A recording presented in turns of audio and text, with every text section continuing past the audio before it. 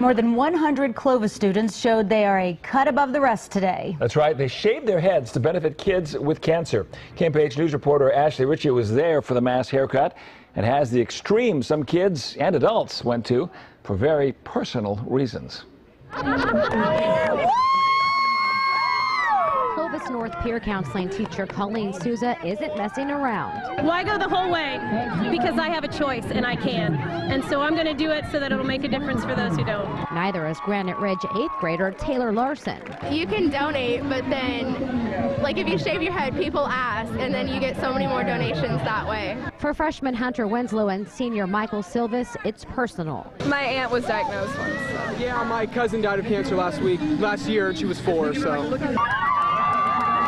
On Wednesday, more than 100 Clovis North and Granite Ridge Middle School students let go of their locks to support the St. Baldrick's Foundation. It started with a couple of guys wanting to do something for a family member who had, a child family member who had died of cancer, and it turned into what's become a worldwide organization.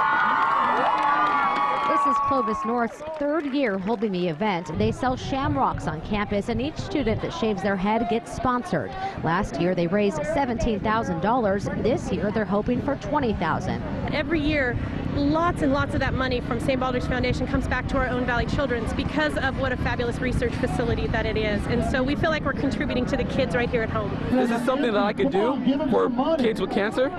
And I mean, I can't do a lot, but this is something I could do personally. It's no secret high school can be a tough time, but these girls say they are nowhere near worried about kids teasing them for their new do. Oh gosh, no. This is too much fun. I mean, I did it for a good cause, and I know why I did it. A lesson in selflessness these kids can teach us.